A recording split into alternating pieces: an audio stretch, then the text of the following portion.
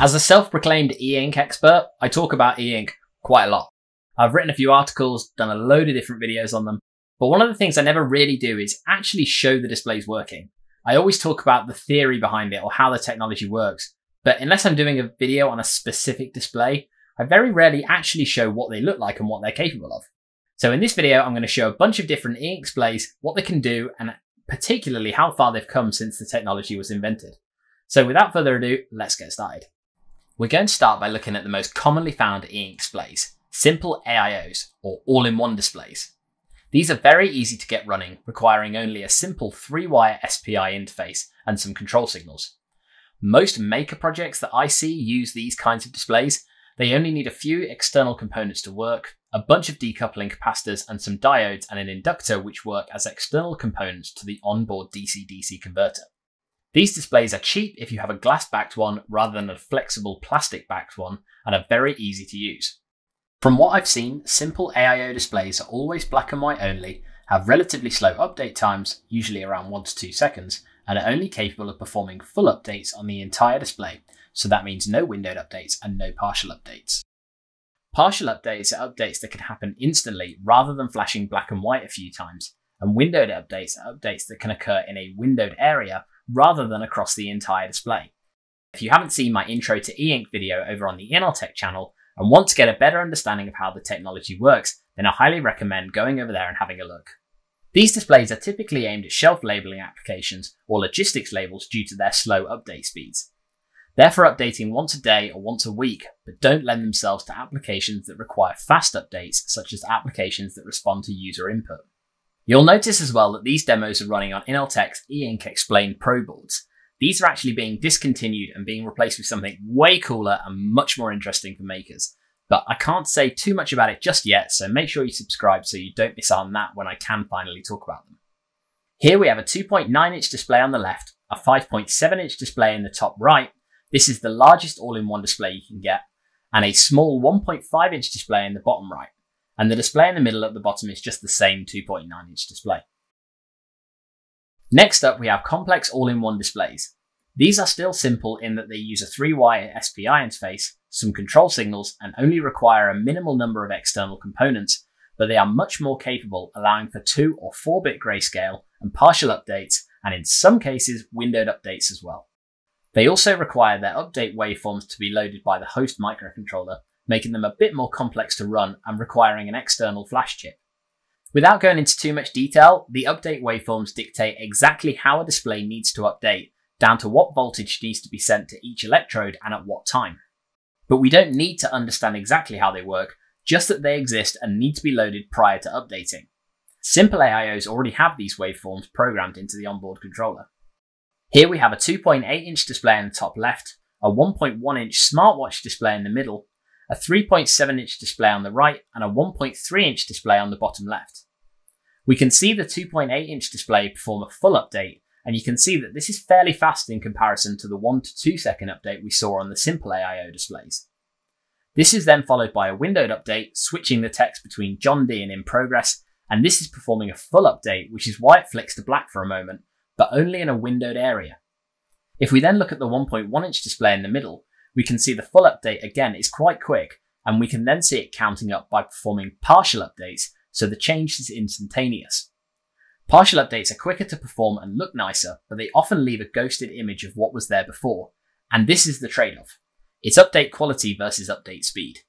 Since this 1.1-inch display is designed for smartwatches, being able to perform partial updates is vital, especially if you plan to change the time display every minute. You want to do this as discreetly as possible, rather than flashing black and white a few times and continually drawing the user's attention. Unlike the simple all-in-one displays that we saw, because of the fast update times and the grayscale capabilities, these displays are typically aimed at applications that respond to user input. Next up are coloured e-ink displays.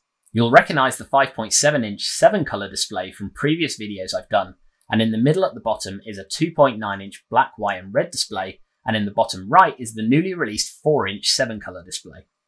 3-colour displays are generally black, white and red or black, white and yellow, and 7-colour displays are black, white, red, green and blue, yellow and orange. But as mentioned in the videos I did before, these colours cannot be blended, and so you have to dither the images to achieve different colours, which doesn't always work out too well. Due to the way the technology works, there's simply no fast way to update a coloured e-ink display, and so these displays are pretty much entirely aimed at signage applications. Since Pimoroni's Inky Impression was released, I've seen loads of people use these for desktop calendars and displays showing COVID statistics, and I think that's a really awesome use for these kind of coloured displays, where update time just isn't that important. All of these coloured displays are simple AIO displays, which means no update waveforms and only minimal circuitry. You can get more complex coloured displays, but these are typically quite large, and I'm not going to be covering them in this video. Next up, we have segmented e-ink displays. I think these are talked about the least of any type of display, but they're very simple to run and also quite cheap. Just like an LED or LCD segmented displays, these can come with custom designs or as an off-the-shelf module, and the e-ink displays can be driven without a dedicated display driver, requiring either a 5V supply, which most microcontrollers with built-in display drivers can output, or a 15V supply for faster, clearer updates. Some microcontrollers can drive EPDs with a 15V supply, but they're a lot less common to find. Epson, for example, does a range of them, but as far as I've seen, they're the only people I know. On the left-hand side is a single segment e-ink display that is made from an e-ink fabric with red and white particles in. This was a proof of concept e-ink did for smoke alarms to act as a fault indicator. The idea was that when the maintenance person needs to check the status of the smoke alarms in a place like a warehouse or a university that has lots of them, they can simply look for the alarm that has the red indicator showing. And because it's e-ink rather than a red LED, which is typically used, it can consume zero power while showing what the status is. In the middle, we have a 2.5-digit 7-segment display. Underneath is a 14-segment bar display, useful for battery statuses or level indicators. Top right is a 6-digit 7-segment display, and on the right, connected to the e-ink segmented quick start kit, is a 3-digit 7-segment display with a percentage symbol. The quick start kit drives the display with a 5V update, and at the moment I'm applying the voltages for 2 seconds for an update. The red LED indicates that an update's in progress, and you can see this produces a nice clear update. I can also add the percentage symbol in here as well. If I now reconfigure the software to apply this voltage for 500 milliseconds instead of 2 seconds, we'll obviously get a faster update, but you can see that the quality of the update really isn't very good. The contrast of the digit is pretty poor. With a 15V supply, however, you can drive the update for as little as a few hundred milliseconds and get a nice, clear, well-contrasted update. Just as with the active matrix displays, we can perform a full update on the entire display and produce that nice, clear result, but again, it's slower than performing direct updates and shows that transition that flips between black and white states a few times. The final type of display we're going to look at are externally controlled displays. These have all their components external to the panel rather than built into the controller on the chip on glass. These displays are more expensive to buy and run, but are significantly more capable than the other types of displays we've seen so far. Just like complex AIOs, they require external waveforms to be loaded, but they also require an external timing controller, PMIC, flash memory, and temperature sensor. However, their updates are fast, they support multiple update modes including partial updates, and are also capable of windowed updates. They come in a range of sizes from 4 inches to 42 inches, support 4-bit grayscale unless you get a coloured display, and they are very well suited for UI interface applications, like the Amazon Kindle. Interestingly, the speed of the updates on the externally controlled displays is basically the same regardless of size. Here we have a 7.8-inch display on the left, a 6-inch display on the right, and a 4.3-inch display in the middle.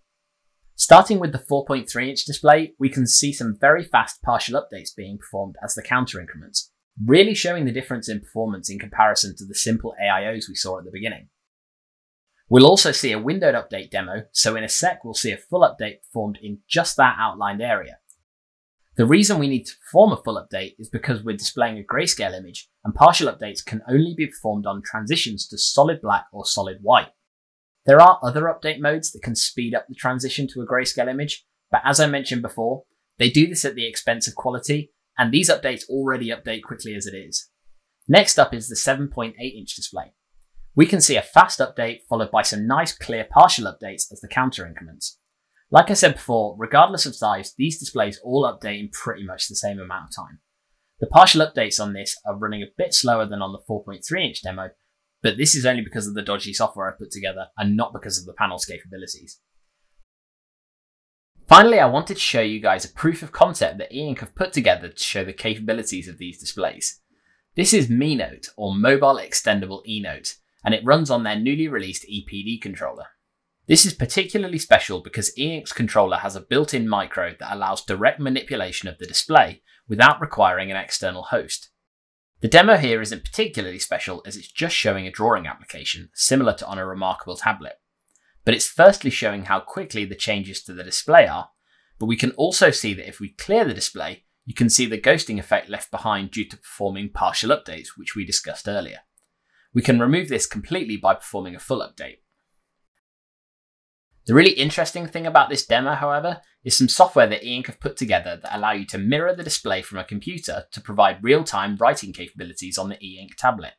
Their aim with this demo is to show how e-paper displays can be used for annotating documents or for e-learning in classrooms without the user having to deal with the eye strain of staring at a backlit screen all day. Of course, this is just a concept, and the PC could easily be replaced with an SoC using the e-ink display as the primary monitor. When connected to the PC, the system connects to e-ink software to control the updates, but it also is detected as a stylus device, so all the handwriting software built into Windows and Office just automatically works. As I'm demoing this, what's not obvious is the way the display is actually being updated. I mentioned before that e-ink's EPD controller has a built-in MCU with direct access to the display, and what's happening is that when the stylus touches down, the display is being updated by the controller and also writing on the PC at the same time. When the stylus is lifted, the display is then updated by the software to reflect the actual changes to the screen. This is built-in functionality called Direct Handwrite, and it allows for super low latency updates. I can show this more easily if I select the highlighter in PowerPoint. When I move the stylus, you can see that in PowerPoint, this is correctly drawing as a highlighter, but on the e-ink display, it's being drawn as a black line. It's not until I lift the stylus off the screen that the display updates to reflect what's actually been drawn. There are controls to configure what size pen is drawn by Direct Handwrite, and if we wanted to develop this further, we could edit the driving software to automatically change the size of the Direct Handwrite's updates to reflect the pen chosen in PowerPoint or whatever program we're using. The only thing we couldn't do is draw a grayscale line since, as I said before, partial updates can't be performed on shades of grey. It's also probably best not performed on grayscale updates, as you can clearly see ghosting from Direct Handwrite's black line. This is obviously quite a niche example of an application using e-ink displays, but I wanted to show it to you anyway just to show how far we've come with the e-ink technology. But that's all I've got to show you guys today. If you like the video, then leave a thumbs up. Make sure you get subscribed for more content. If you have any questions or comments, leave them down below, and I'll see you guys in the next one.